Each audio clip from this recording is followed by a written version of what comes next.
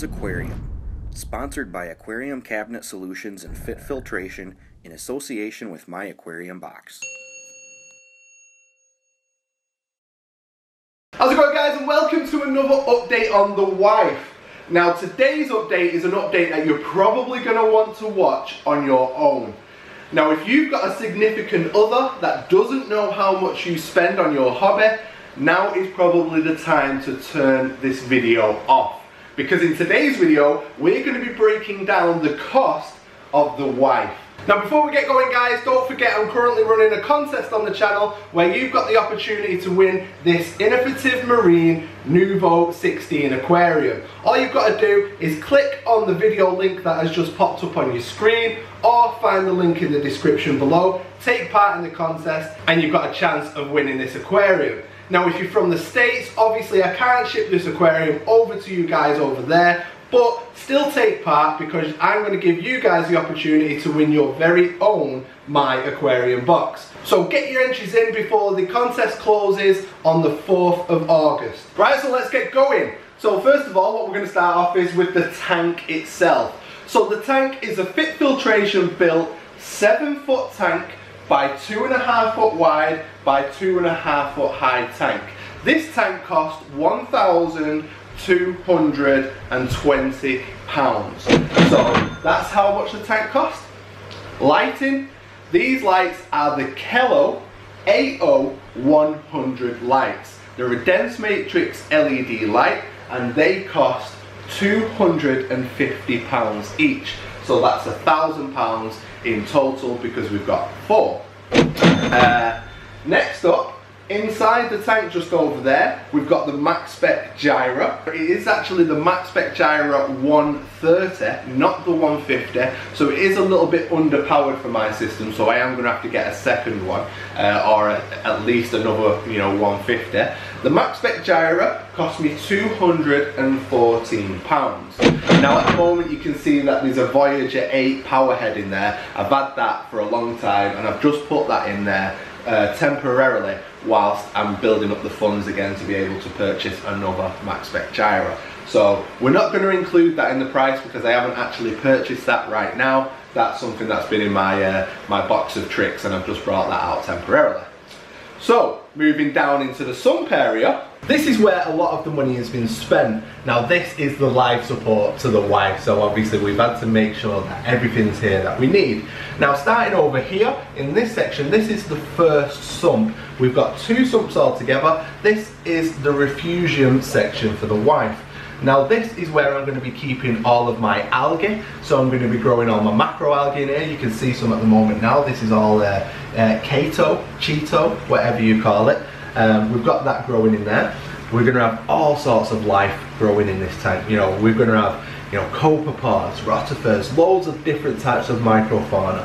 This area is going to be teeming with life, and anything that overflows from this system will go into this system, and then eventually will go into the main display, which will be great for feeding various different types of fish, especially my copper band butterfly. So up at the top just there, we've got a UFO hydroponics grow light. Now this is a great light for growing macroalgae. Now I was originally thinking about taking this light off and swapping it with something else because it has a pink glow. Now because I don't have boards on the system just yet, that pink glow is obviously leaking out into the room, and in the evening time is quite irritating. But you guys out there said don't take it off, keep it, it's perfect for growing your macroalgae. Do something just to cover it up temporarily until you get your boards, and I've listened to you guys on that one and that's exactly what I'm going to do. So that guy over there cost me £49.99. So moving over into the second sump, and this is the main sump system. This is where we've got all of our different types of equipment. Just here, starting on the right hand side, we've got the Genio R200 skimmer. Now this skimmer is an absolute beast, and I wasn't originally going to turn it on for the first couple of months, but I couldn't help myself and I wanted to know how it performed, and it is performing really, really well. Obviously we've got a lot of fish in the system already, so the waste that they're producing, this is doing a really good job of getting rid of that. So this Genio R200 skimmer cost me £400. Moving over a little bit more, we've got the Kimura uplifter pump. This is what I'm going to be using to feed my calcium reactor, and this little guy cost £280. Just here we've got the Ultra Reef reactor. Now there's nothing actually in this reactor at the moment, I've just turned it on for demonstrational purposes, but this Ultra Reef reactor cost me £95. Just here we have got Bio Home Media. In here we've got about 4 kilos of Bio Home Media. This costs £15.99 per kilo.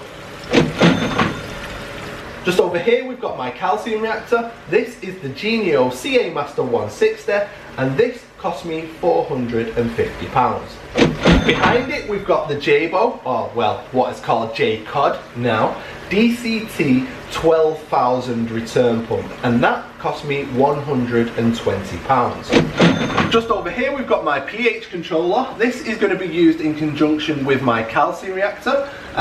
It's not actually connected up at the moment because the probe that I've got is just a little bit too big for the calcium reactor, so I need a new probe. I've just turned it on for demonstrational purposes. This was actually a good little buy which I got off eBay. It was on an eBay auction and I actually managed to pick this up for £30. Just here we've got the CO2 bottle that we're going to be using to power the calcium reactor. I picked this up off a friend called Mark. I got this for £30, so I got that nice and cheap, and it only cost me £5 to fill it up with CO2. All the pipe work for this system, the pipe work that runs from the wife down into the sump, and also the pipe work that runs back up to the wife with all the manifolds that I've got here, that in total cost me £120. Just here we've got the frame that's holding the wife up. It consists of a mixture of scaffolding pipe and timber. The scaffolding pipe is what is holding the wife up, that is the main support, and then the timber is used just so that I can mount things within inside the cabinet. You know, it just makes it easier for me to be able to screw pipes to and, you know, plugs to, etc, etc. So the total cost of this frame was £220. So moving over to the power section, or the plug board. Just up at the top here, we've got a Sandair ozone unit. That cost £50. Just next to it, we've got the Belkin Wi-Fi router. Now that was originally placed there to be used in conjunction with a Senai, but I've not ended up going with a Senai. So at the moment it's a little bit redundant, but it's nice to have there just in case, you know, I may decide to go with an all-in-one controller at some point. So, you know, it's there just in case.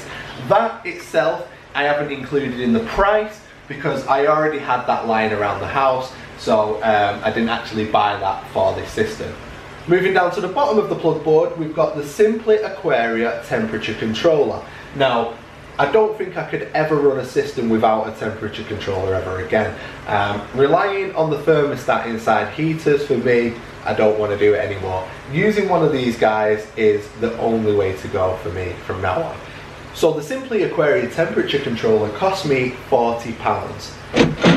Now the cost of building this power board, including all of the plugs and the wires and things like that, ended up costing £90. So moving back up to the main display, we've got the rock work. Now for rock, I ended up going for pure rock, and pure rock costs £6.99 per kilo. I got 60 kilos in total, so that cost me £419. Now we've got all the equipment out of the way and all the hard stuff, now it's time to move on to the livestock. Now, when we're starting off with livestock, there's only one place that we can start really, isn't there? And that is with Jeff. Now Jeff, as you know, I've had for a while. I've had Jeff for well over a year now. And I wasn't actually going to include Jeff in the cost of this tank, but I thought, why not? He's here, he's part of the furniture. So Jeff, when I bought him a year ago, actually cost me £90. But to buy Jeff now, at the size that he is, you'd probably be looking more about £150. Next up, we've got a female and a male blue throat trigger. Now the female and male came as a pair, so I got those for £100. Then we've got the little Barrientang. The little Barrientang cost me £55. The blonde Naso tang cost me £75. The Regal tang is another tang that I've had for a while. I've had the Regal tang for longer than I've had Jeff. The Regal tang cost me £50 when I originally bought it, and probably would cost around about the same price, if not a tiny bit more today. 6 Chromis. The 6 Chromis, again, I've had for a while, but they cost me £20 when I bought them originally. The Flame Angel. The Flame Angel cost me £45. The Copper Band Butterfly. The Copper Band Butterfly cost me £45. I've got a Blue Spot Goby in here, who you all know as Moody Face. Moody Face is another fish that I've had for way over a year. He originally cost me £20. I got a Tiger Goby, which cost me £36. And I got a green Montipora plate, which cost me £30. And the size of the Montipora plate, £30, was an absolute steal. So guys, that's nearly the end of the video. We've just got one more thing to look at, and that is this. This is the Hannah Alkalinity Test Kit, and this costs £55. Now, this bad boy I really like.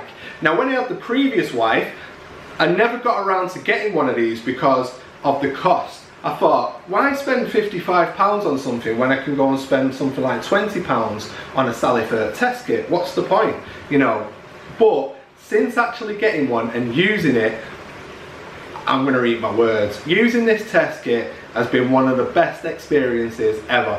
And like I've said before, if something's easy for us to do, we'll do it. If something's a bit of a pain or a chore, you know, we'll tend to avoid it. Lots of us tend to avoid testing our tanks just because, you know, it's just a little bit of a pain. This bad boy, honestly, it makes it so easy. You can test your alkalinity in about a minute.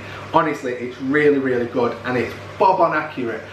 I've been testing my alkalinity something like every other day because it's so easy. And when I start filling this tank up with SPS, this is really going to come into its own. So I'm really chuffed to bits with this. So guys, we're nearly at the end of the video, and as you may have noticed, I didn't actually mention the white cheek tank in the costing.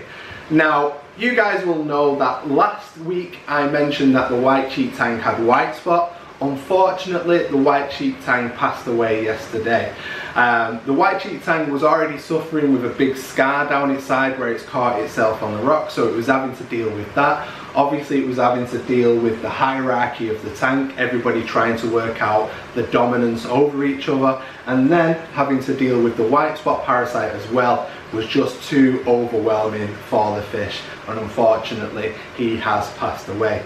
Now, the rest of the fish are doing very well. As you can see, they're very active, they're swimming around. You know, white spot is present in the system, but I'm treating that at the moment with Polyp Lab Medic. So the white spot parasite that is swimming around in the water will be killed by the Polyp Lab Medic.